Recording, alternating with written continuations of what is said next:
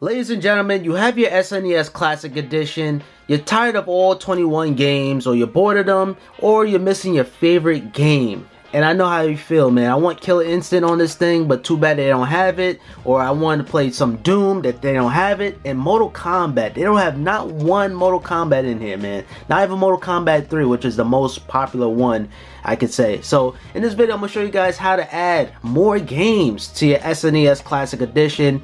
And yeah, I'm happy that this hack is available. I'm sorry, Nintendo. This is like giving Nintendo the middle finger, but I need my games, man. I need my games.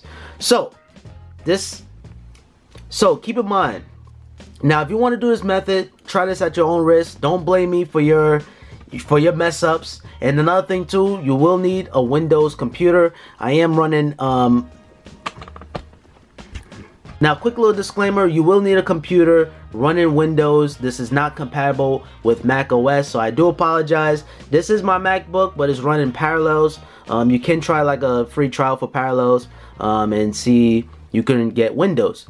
Now, another thing too, you will need to download this.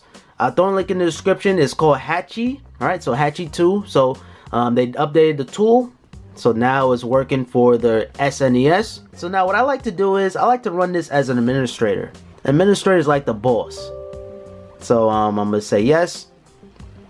And now the first thing that's gonna come up, you're gonna have to select your console. So obviously we're working with the SNES Mini. Okay, so we're gonna click on that. Okay, and then we're gonna click OK. And then we're gonna just plug it into your computer. So the SNES is hooked up to my Mac. This thing is not working. Alright guys, 10 minutes later I finally figured out why my computer wasn't recognized the SNES.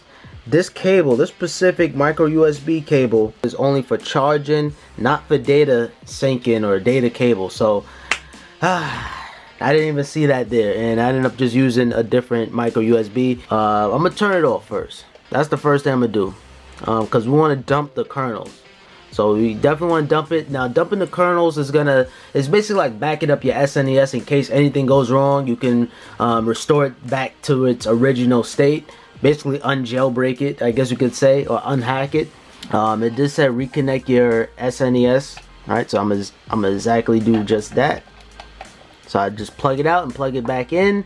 So I'm gonna hold the reset and turn on the SNES.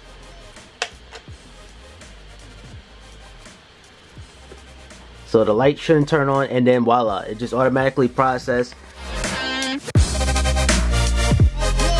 Alrighty folks, so my kernels was dumped. So do not lose that kernel file, because let me see if I can locate it real quick. So if I go into the Hatchy 2, you can go into dump.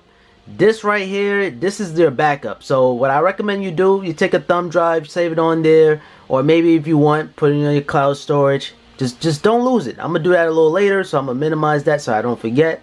And last but not least, we're gonna actually flash custom kernels.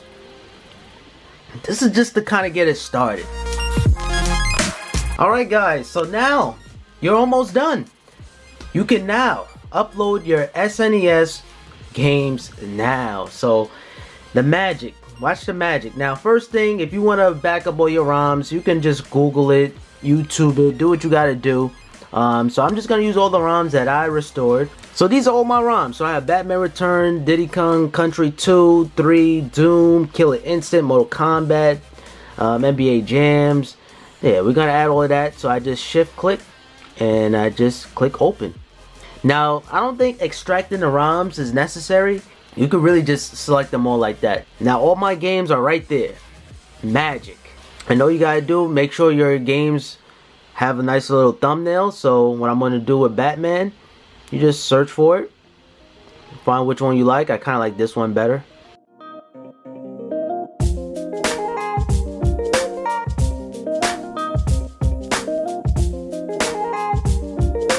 Alright folks, so all my games right now, they have a nice little box art. So you want to have that, it just makes it look nice.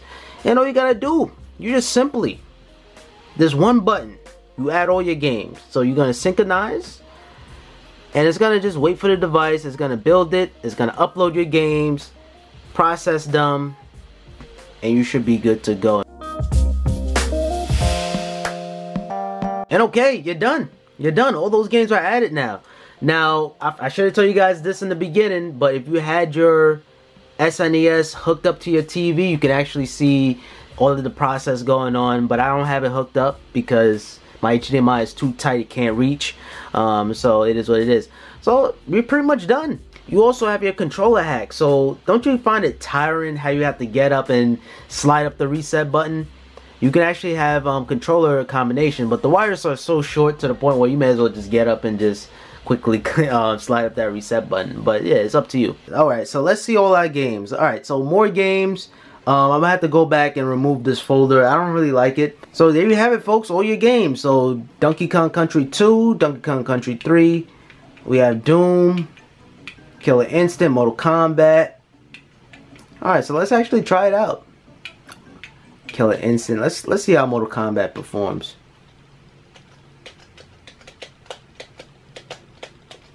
And there you have it, folks. Mortal Kombat is working. Ah, Goro. I hate fighting Goro.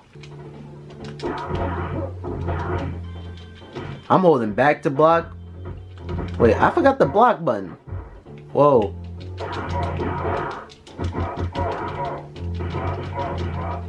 This is all you have to do in Mortal Kombat, man. Punch them.